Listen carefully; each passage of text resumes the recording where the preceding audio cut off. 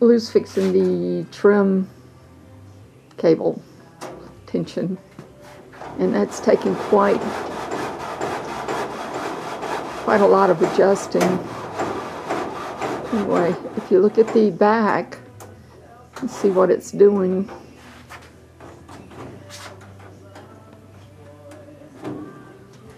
well,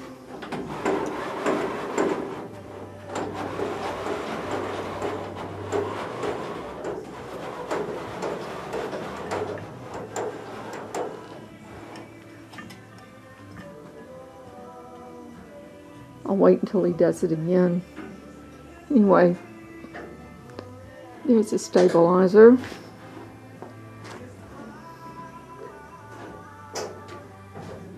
I mean the rudder, excuse me, the stabilizer and the elevators.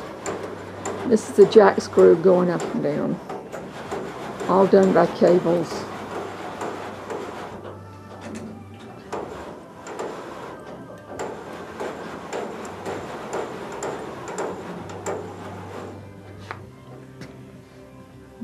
That whole system goes all the way down.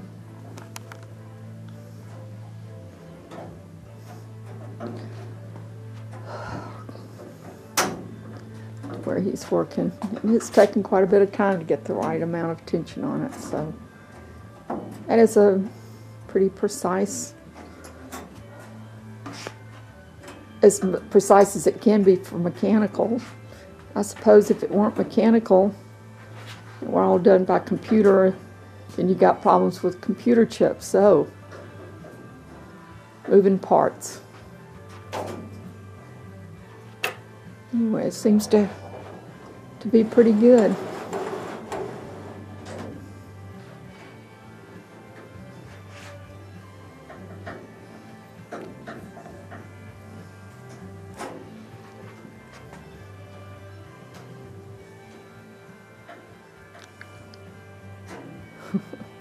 I have to kind of wait and see if he's going to do it again, so get a closer shot of it.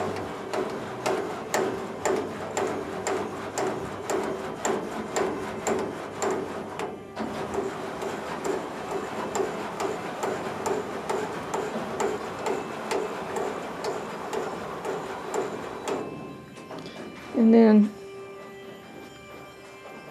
took a bit of doing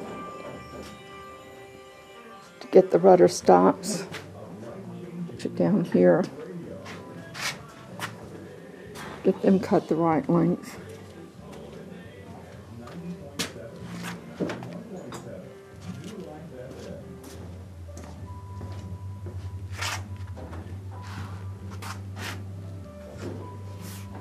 And the rudder angle is different for every kind of different Piper Cubs, so far we haven't found that yet, but we will.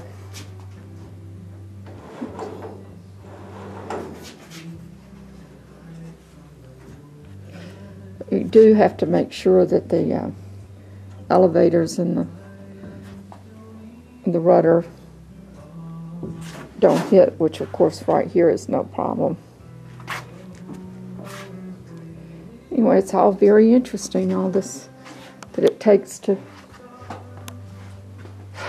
do something like this. So it's a lot of patience and a lot of precision.